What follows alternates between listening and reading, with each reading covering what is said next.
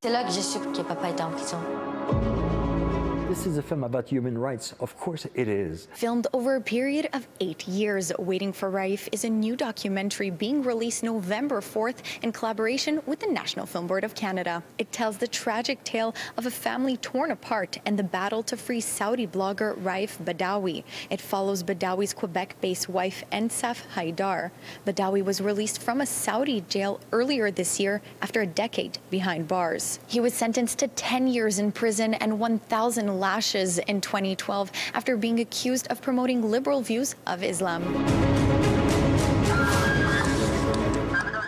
The happy moment, the very depressing moments, we were there. So it feels that we know Raif. We spoke on the phone to Raif also. So it feels that we're very connected to the entire story, but mainly to the family. Je voudrais remercier à vous d'être ici tous les vendredis. Award-winning filmmakers Patricio Henriquez and Luc Côté captured the challenges Ensaf faced in fighting for her husband's freedom, focusing on her personal journey of transformation. She arrived in Quebec as a refugee in 2013, watching her 3 children grow while their father was far away. Il n'a pas vu le film. He hasn't seen the film yet, and it's all things we did for him. That means in the film there are all the trips that Mom made, all the meetings. On veut que le Canada se mouille davantage auprès des autorités saoudiennes.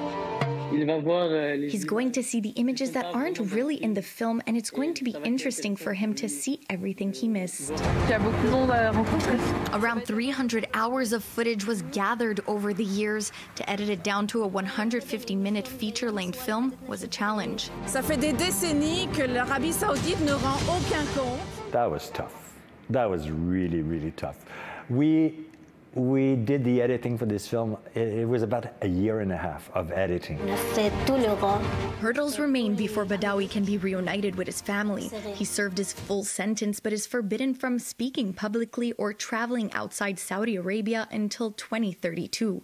The first words his son hopes to tell his father when he arrives in Quebec. Bienvenue. Welcome home. These people will be friends for the rest of my life, I know. They're part of my family now. So I'm really happy, and I love them dearly. The film can be seen in theaters across Quebec as of November 4th. In Montreal, Pamela Pagano, City News.